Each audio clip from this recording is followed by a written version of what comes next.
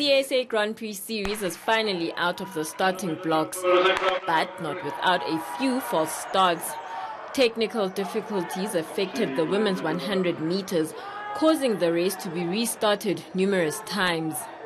It was a bit tiring. I think it took a lot for me because I had to keep focus and everything 3 times. And yeah, but it was okay. It wasn't the best of races that I thought I could run, but it was a good race. The delays in that race had a ripple effect on the rest of the evening schedule. It affects your race because you are ready to, you have a certain time when you know you're going to race, and then if you come here and there's technical problems and that, it is not nice because it distracts your concentration a little bit and everything, but like I say, everybody is in the same boat, so you must just keep focusing and focusing on your own race.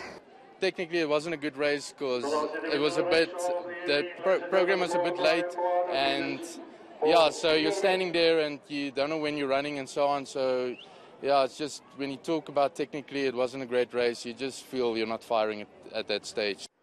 To add to the evening's drama, there was a false start in the men's sprint, an event won by Cape Town-based Simon Magakwe in a time of 10.06 seconds. According to me, it was better, because I had a slow start. I think maybe I was panicking because of the first start.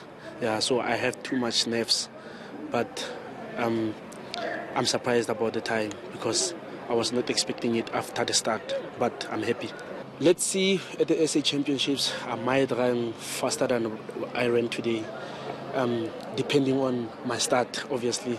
The final Grand Prix Series meet is on Wednesday in Potchefstroom. Hloni Mtimkulu, Bloemfontein.